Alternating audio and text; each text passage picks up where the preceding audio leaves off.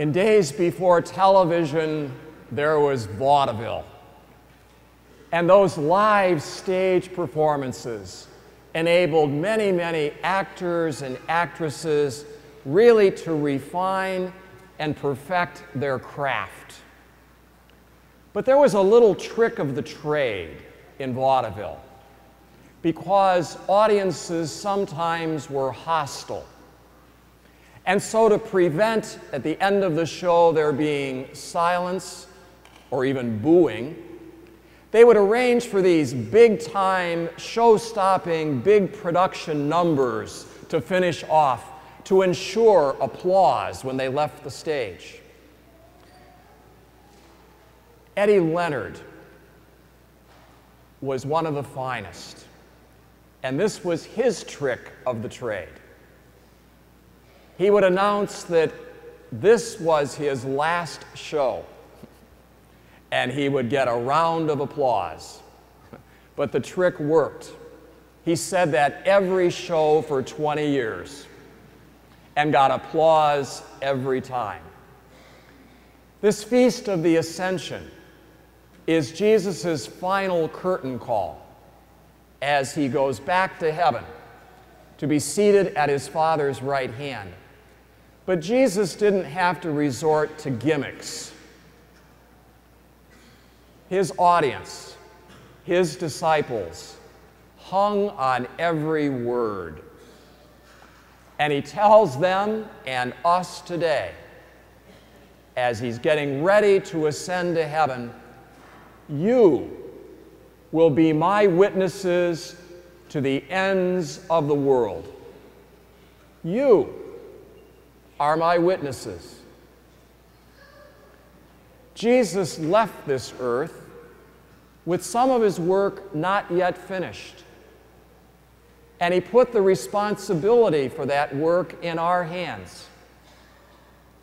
And we are to be his witnesses, every single one of us, to the ends of the earth and right here in town.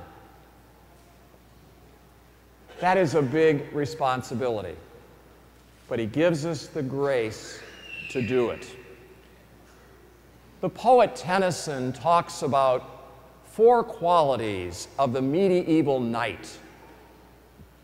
A knight was to live purely. A knight was always to tell the truth. A knight was to right wrongs. And a knight was always to follow the king. As disciples of Jesus, that describes our mission too. To live lives that are pure and holy. To tell the truth to the world about him and make his message known to the ends of the earth. To right the wrongs that are found in our society, and always to follow Christ our King. That is our mission as disciples of Jesus Christ.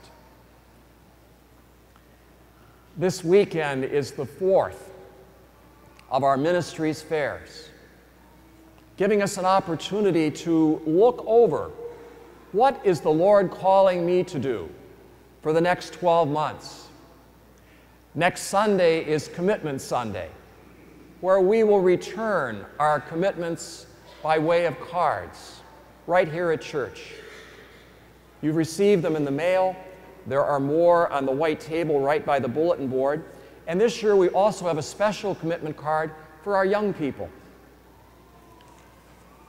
What is the Lord asking us to do? We return these cards next weekend, and what a great background for Commitment Sunday. The Feast of Pentecost with the coming of the Holy Spirit, and the day we honor our mothers for their commitment and love. But making a commitment to the Lord with our time, our talent, our treasure can sometimes cause us to be a little fearful. Maybe afraid of the challenge itself, maybe afraid of failure, maybe even afraid of some changes we need to make in our lives to fulfill those commitments. Our attitudes can be either yes, but, or yes, and. When opportunities come our way, we can say, oh yes, that's a wonderful idea, but these are the reasons I can't do it. Yes, I see the importance of that, but I'm not able. Yes, but. The other approach is yes, and. Yes, and what else can I do? Yes.